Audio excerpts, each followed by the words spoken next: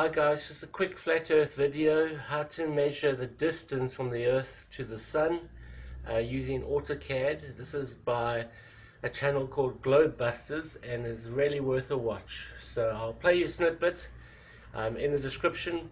Please find a link to the original video. Thank you. Bye. To draw a little sphere there, let's say it is the lamp. There you go. That's our lamp. Now, all we gotta do is measure the distance from the lamp to the ground and compare it with the one I measured live.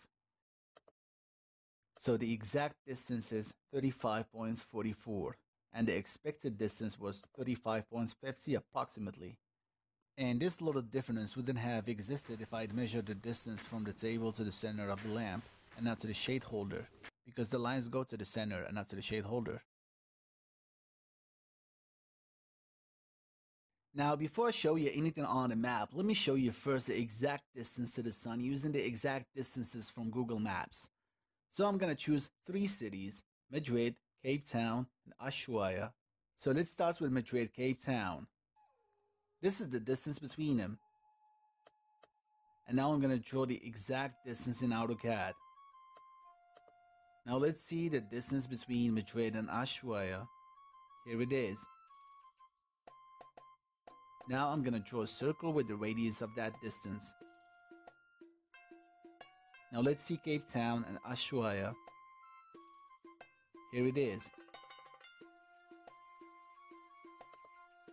And now I'm going to put another circle here with the radius of that distance too. There you go. Now you can say we got the 3 cities in AutoCAD. Now let me write the names quickly. Madrid, Ushuaia, and Cape Town. Now I'm going to draw these vertical lines because they are necessary to draw that shape we talked about before. Alright, this is how it looks like. Now I'm going to add 3 circles just because I want to, okay?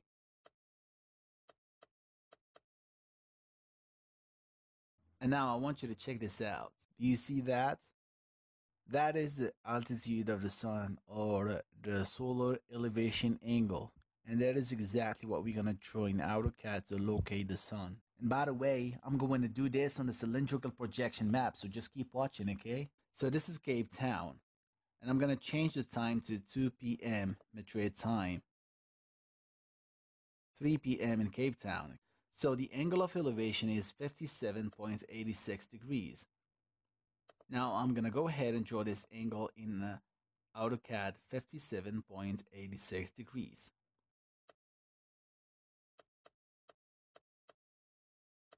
Okay, perfect. Now let's see Ushuaia 31.89 degrees. Let's do it quickly.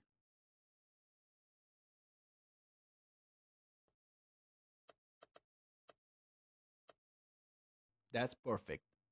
Now let's see Madrid.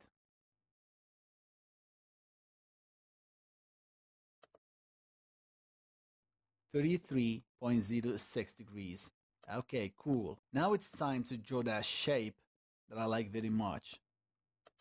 I'm doing it quickly, but you can play in slow motion so you can see it better. As I told you before, this shape is just to replace the compass and the azimuth, and to me this is more precise and easier to do.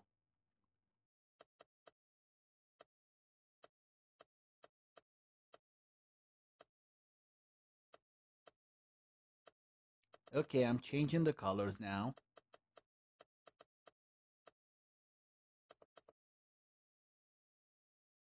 Now that is the location of the sun.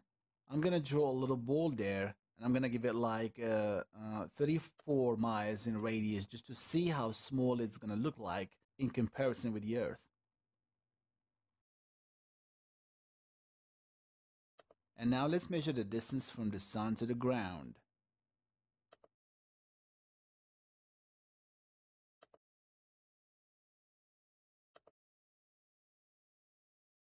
(2,584 miles). So if the distances between Madrid, Ushuaia, and Cape Town are correct, then the distance to the sun is correct too. So this is how the sun is going to look like on the